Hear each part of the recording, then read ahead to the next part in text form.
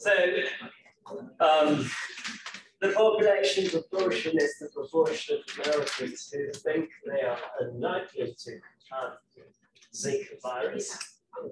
The researchers' claim is that that proportion is equal to 85% or 0.85. We collect a sample of size 250. Out of those 250 Americans, 225 said that they are unlikely to contract Zika virus. So we need to find p-hat. What is p-hat? 0.9. Okay. So n times p is definitely greater than 5. Q is also greater than 5, for sure. Some textbooks would use n times p hat, n times q hat. I believe your textbook uses p and q. So we have to find the test statistic.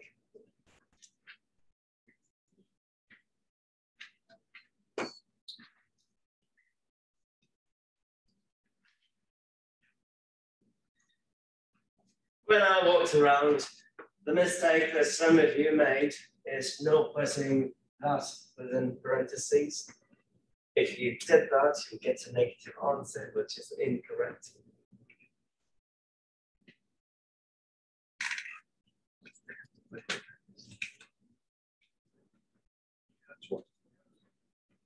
The claimed value is 0.85, so if P is 0.85, what is Q?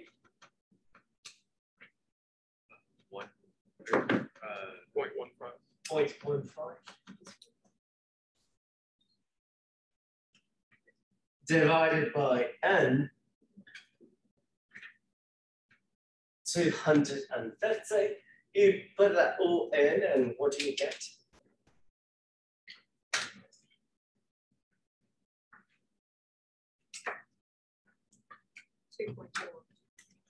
2.2.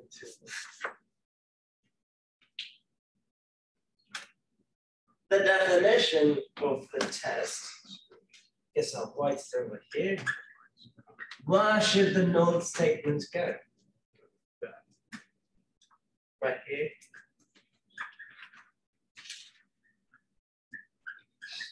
What is the alternative if P is equal to 0.5? P is not equal to 8. Or 0.85. Of the two, the problem suggests that P equals 0.85 is the claim. What type of test is this? Left, right, 210? 210. So how many rejection regions does it have? 2.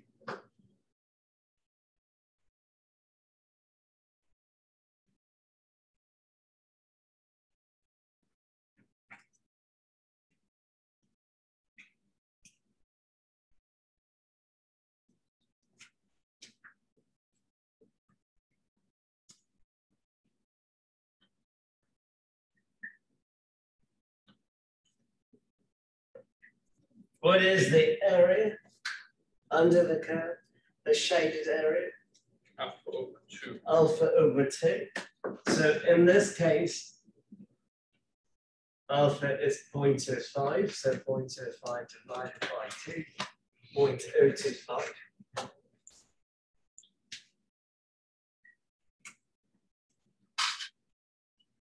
Is it necessary to find those first numbers?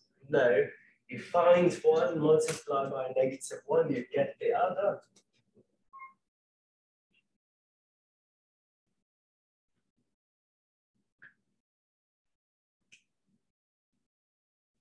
Inverse norm of the area below, which is 0.025, and at -1.96. If this is -1.96, that is positive 1.96. So if the test statistic falls either on this side over here or on that side, we reject the null. Where does it fall? In the rejection.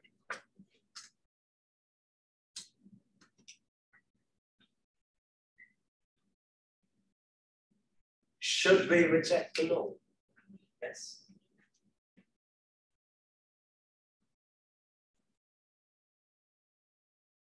Is there enough evidence to support the claim? No, because the claim is the null, but we rejected it, so we don't have enough evidence to support the claim.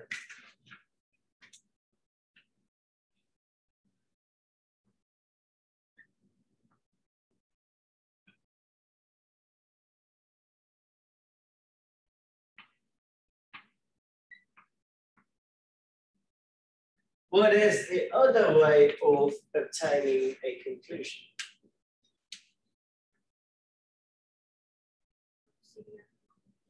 Which will give you the p-value. There's this a two-tailed test. So what is the p-value for a two-tailed test? It is 2 times. Oh, 2 times area. Let's see if you can tell it. Above the test. Oh, the test statistic. No. No, the rejection rate. B.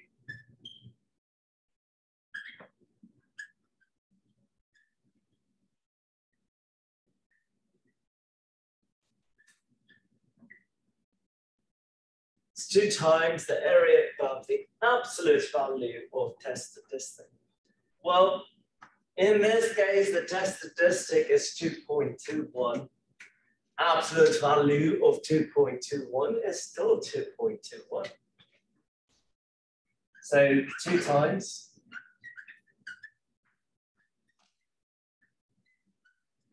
Absolute value of 2.21, still 2.21. E99, 0, 1. What do we get? And do not forget to multiply it by 2. 0.27. On itself. 0.027. So if I rejected the null, the probability of error in my conclusion based on the current evidence is about 2.7%. Now that is way below the 5% that I set. So whether it's 5% or not, to me, 2.7% is a very low probability. Yes, so I can comfortably reject the null. If I reject the null, I'm going with the alternative, so there is not enough evidence to work on the claim. Good. So